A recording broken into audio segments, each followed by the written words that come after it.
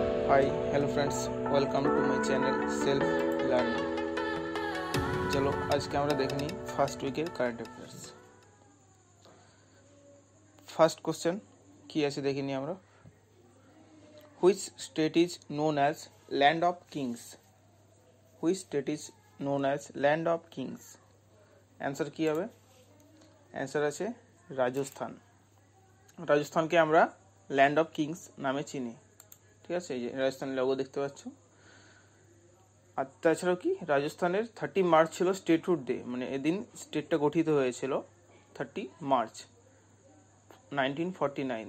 সেই জন্য 30শে মার্চ তারিখটা ওদের রাজ্য দিবস হিসেবে পালন করা হয় রাজস্থান। সেই সম্পর্কে আমরা জেনে নিলাম ল্যান্ড অফ কিংস।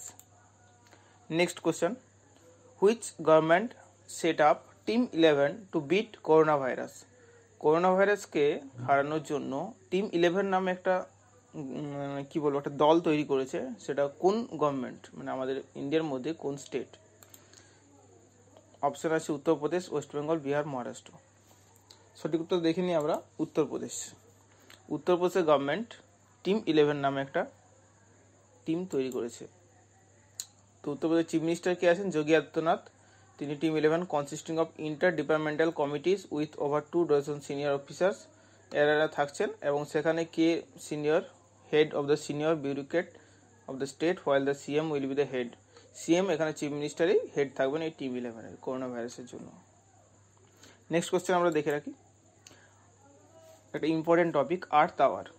আর্থ আওয়ারটা কী জিনিস আমরা একটু জেনে নিই।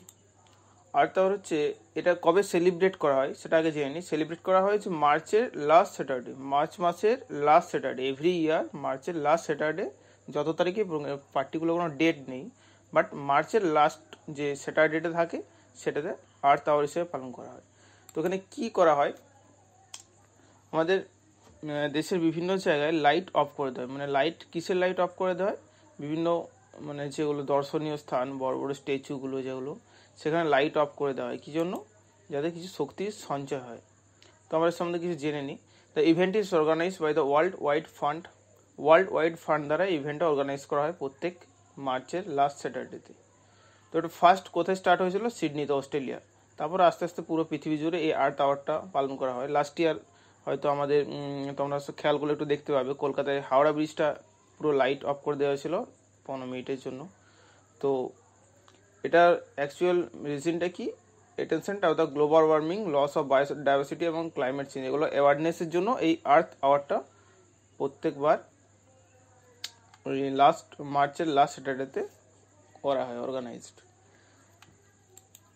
নেক্সট আমরা দেখে নিই, which former chief justice of India nominated at Rajya Sabha by president? বলছে রাজ্যসভাতে প্রেসিডেন্ট দ্বারা কে নির্বাচিত হয়েছেন, যিনি আমাদের চিফ জাস্টিস ছিলেন ইন্ডিয়ার?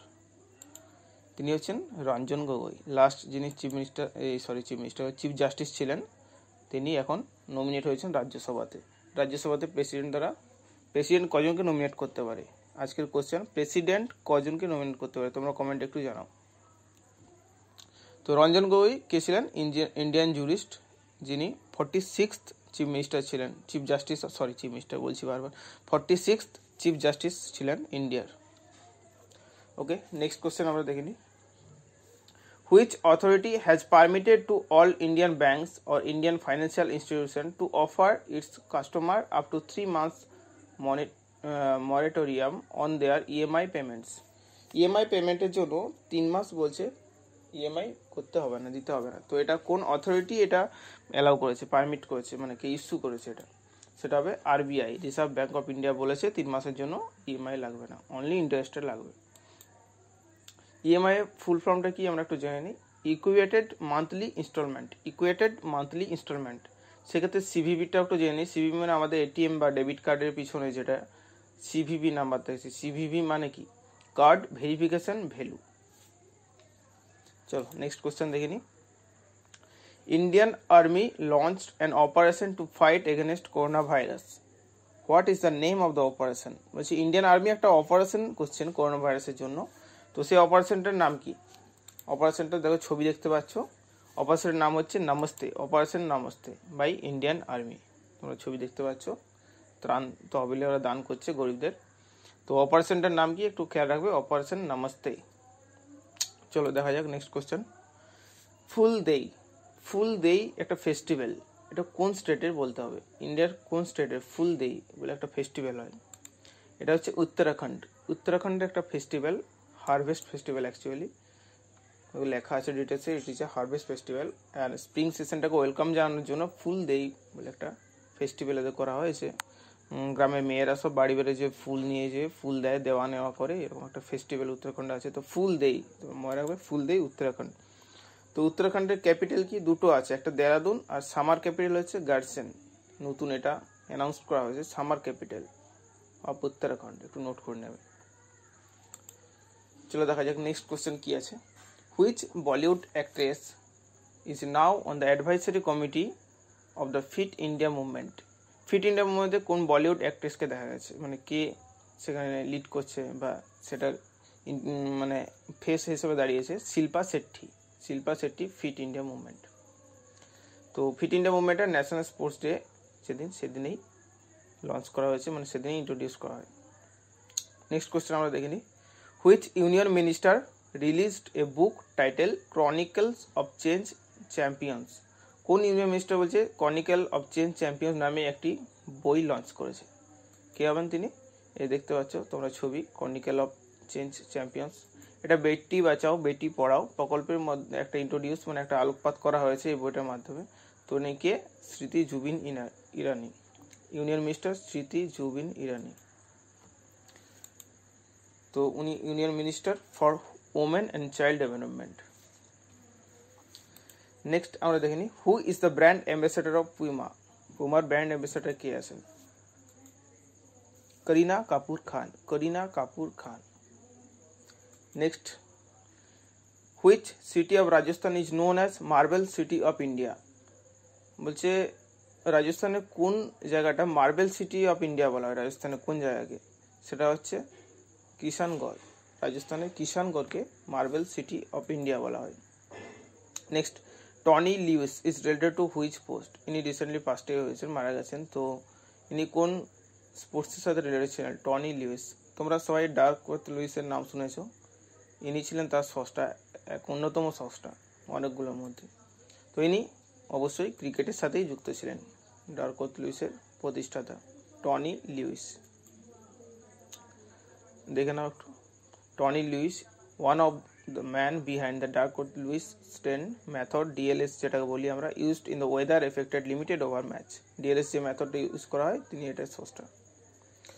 Next, which institute has developed the mobile app name quarantine অ্যাপটা কোন ইনস্টিটিউট ডেভেলপ করেছে? অ্যান্সার হবে আইআইটি বোম্বে।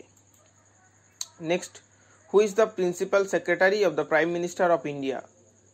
আমাদের যে ইন্ডিয়ার prime minister mister Narendra Modi, তো প্রিন্সিপাল সেক্রেটারি এখন কে আছেন? PMO means prime minister office. তো প্রিন্সিপাল সেক্রেটারি কে আছেন এখন? প্রমোদ কুমার মিশ্র, যাকে আমরা পি.কে. মিশ্রা নামে চিনি। Next question, which ministry launch the feature e-NAM? NAM. E-NAMs means, NAM means national agriculture market, E-NAM। তো এটা কোন মিনিস্ট্রি লঞ্চ করেছেন এই ফিচারটা? The union ministry of agriculture and farmers welfare, rural development and panchayat রাজ। এই ministry এইটা launch করেছে E-NAM, agriculture. এটা তোমরা মনে রাখবে, এটা E-NAMটা এগ্রিকালচার রিলেটেড, এটা মনে রাখবে। এই যে E-NAMের লোগো দেখতে পাচ্ছ। তো এখানে কি করতে পারবে যারা ফার্মার্স, তারা ডিরেক্টলি তাদের হারভেস্টটাকে তাদের ওয়্যার হাউস থেকে ডিরেক্টলি সেল করতে পারবে। তো the union ministry of এগ্রিকালচারের minister কে আছেন? শ্রী নরেন্দ্র সিং তোমর। নেক্সট কোয়েশ্চেন আমরা দেখে নিই। Corona virus pandemic government launch COVID-19 tracking app. Government, আমাদের ইন্ডিয়ান গভর্নমেন্ট একটা ট্র্যাকিং অ্যাপ ইন্ট্রোডিউস করেছে, তার নাম কি? দেখতে পাচ্ছ তার ছবি, আরোগ্য সেতু। দুটো অ্যাপ আছে, একটা হচ্ছে করোনা কবচ, একটা আরোগ্য সেতু। আরোগ্য সেতুটাই বেশি এবং অথেন্টিক, এবং এটা এখন প্লে স্টোরে পাওয়া যাচ্ছে। Thank you guys, thank you for watching my channel. Please subscribe my channel and